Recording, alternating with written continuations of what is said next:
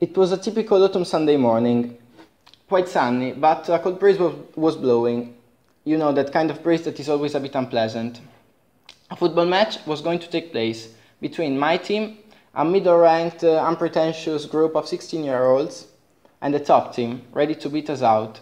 11 bulldozers against whom nobody had ever been able to score even one single goal. We were well motivated, but also destined we were going to lose. Never mind, we were going to fight until the end. 1-0 up for them, then a miracle happened. Right then I understood that nobody is perfect in this world, because their goalkeeper fouled our striker in his own area. And yes, penalty kick for us. We could draw and change the game, but there was a big problem. Nobody wanted to take responsibility for it. It just had to be me. That was okay. Quite fast and angled forward, but it eventually hit the post and ended out. Such is the footballer's life. The penalty kick is the embodiment of stage fright or madness, of those famous 15 minutes of fame, or your worst enemy, of utter glory or deepest heartbreak. A penalty is an unfair challenge whose outcome is never granted.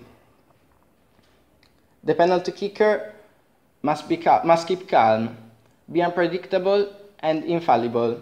To score is his duty. He's not allowed to miss. The goalkeeper must be brave, a future teller, nimble of hands. His team is in his own hands. Should he save the penalty, it's going to be heaven. However, what most people are not aware of is that there exists a formula to score the ideal penalty. And this is no exaggeration. It's enough to mention its creator, Stephen Hawking, one of the greatest scientists the world has ever had. Together with other researchers from the John Moores University of Liverpool, he watched a great many matches played by the England national football team, examining over 200 penalty kicks, and eventually came up with this mathematical formula. You see, this is pure maths applied to football. X is the ball horizontality, and Y its verticality. S, the run-up steps, from 4 to 6. Then we have T, which is the time between positioning and shooting, no more than 3 seconds.